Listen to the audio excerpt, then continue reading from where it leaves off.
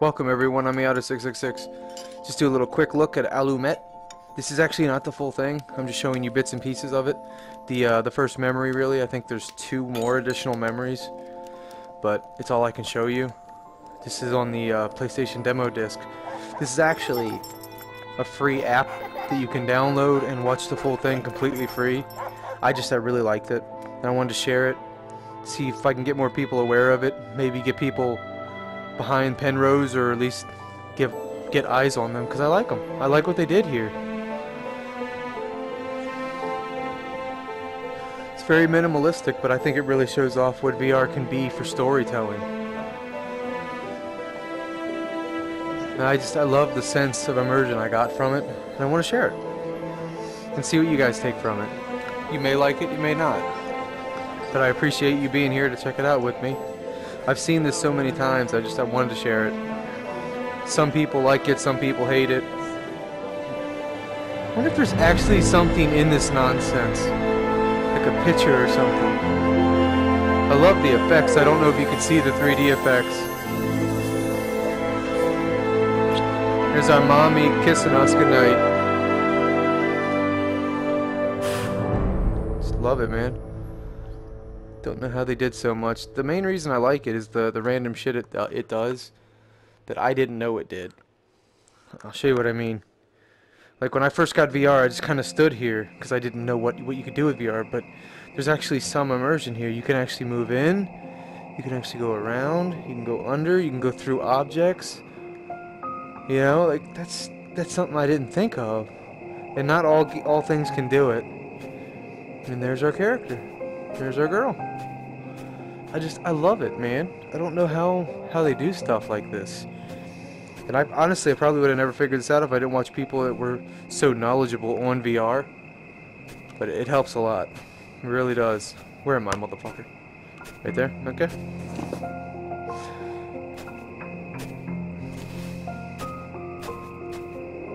This is a sad story, by the way. I really liked it. Kind of the triumph of the human spirit, and I liked it.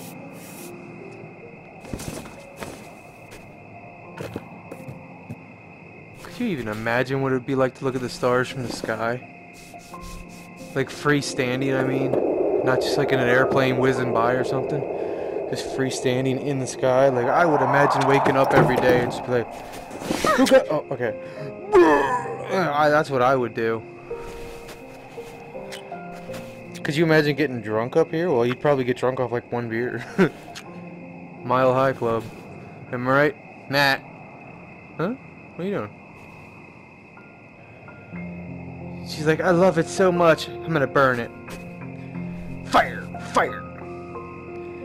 Yeah, I don't really understand the symbolism, but I'm assuming these are memories that are fading. And she's enjoying them while they burn brightly. I'm not sure. That's just my interpretation of it. That's another reason I wanted to make this. See how other people interpret this game. Or this app, movie, experience. I liked it. That's one thing I don't like that VR can do very well is dark and light. 1 year ago. And it's like you want to do this and it does nothing. God damn. Alright, I get it. Holy shit, dude. Oh, you can actually see the cloud particles. Great job. I don't care what anyone says. Oh, yeah, like I didn't think of this at all. You can see the mom back here working. She's like, I could burn this place down and tell her I don't feel like working today, or I don't know what she just seems devious to me. She was hiding that from her. Huh? Yes, she was. Maybe it's like a family heirloom. I don't know. It seemed like she was hiding it to me.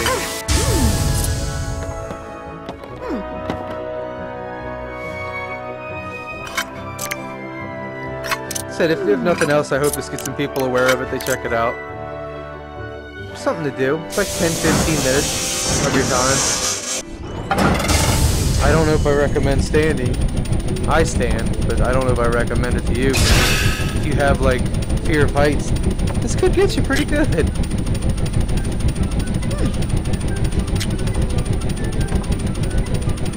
I think I'm also a sucker for like that Gumby style animation that they got going here. I like it. And the cheerful music and the sound effects are on.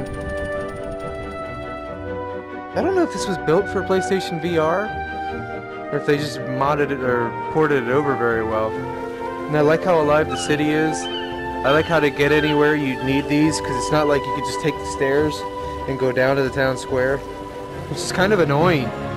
Especially like, what if you took a piss and it was really windy and it's all over them? Like, this is kind of a shit town, to be honest with you. But it's pretty cool. I don't know what the hell he's painting his house, I guess.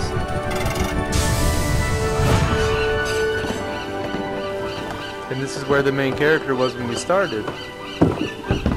See, they set up a display thing here. I guess they're like street performers.